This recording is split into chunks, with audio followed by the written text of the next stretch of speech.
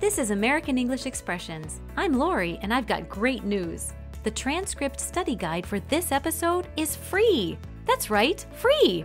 Just click the link in this episode's description. You'll be able to follow along and sharpen your listening skills, plus read more examples, plus you'll find a bonus expression, and it's free! In this episode, you'll learn 5 common expressions in under 5 minutes. To know something like the back of one's hand, to ride someone's coattails, to bend over backwards, to keep someone posted, and a light at the end of the tunnel. Don't forget to get your free transcript study guide. Let's get started! Have you ever been to a Disney theme park? I've been to so many Disney parks so many times that I know their layouts like the back of my hand. Like the back of my hand. If you know something like the back of your hand, you are very familiar with it.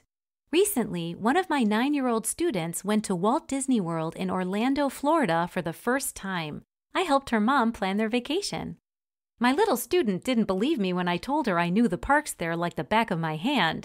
So to test me, she texted me photos of herself in various spots around the theme parks. Each photo was carefully framed so that I could only see a tiny clue as to her whereabouts.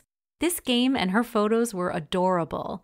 And the best part was her shocked reaction every time I pinpointed her location. She kept saying, "How did you know where I was?" And I would say, "I told you, I know Disney World like the back of my hand."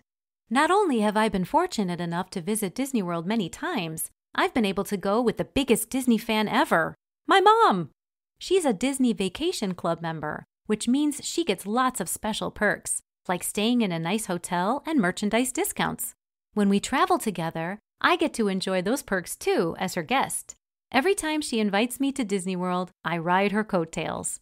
Ride her coattails. If you say you're riding someone's coattails, it means whatever special treatment they get, you get just by knowing them, not because you did anything special.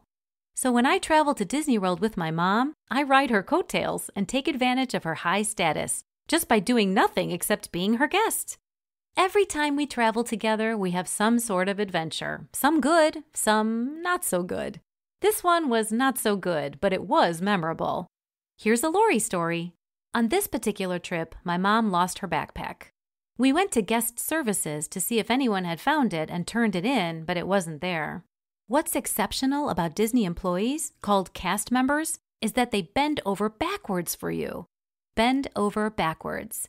We use this expression to indicate someone making a big effort. This one cast member really bent over backwards for us.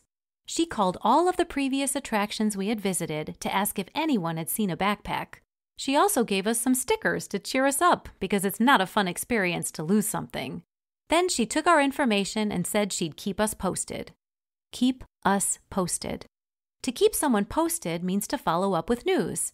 So when the cast member said she'd keep us posted, we knew this meant that if there were any updates, good or bad, she'd contact us.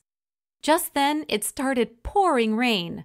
Florida is a tropical state, so it's known for hurricanes and thunderstorms, but this was unbelievable.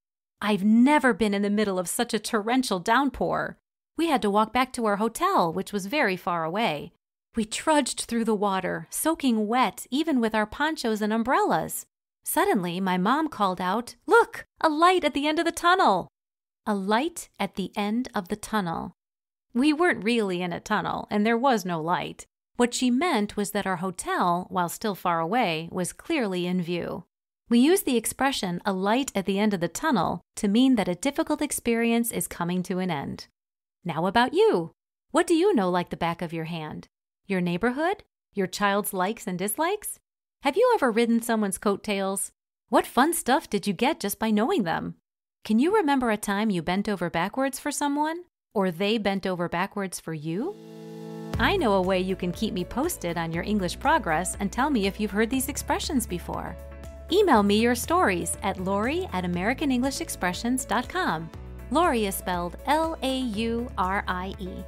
Have you been struggling to understand English expressions? Well, there's a light at the end of the tunnel, and that's your free transcript study guide. The link is in this episode's description.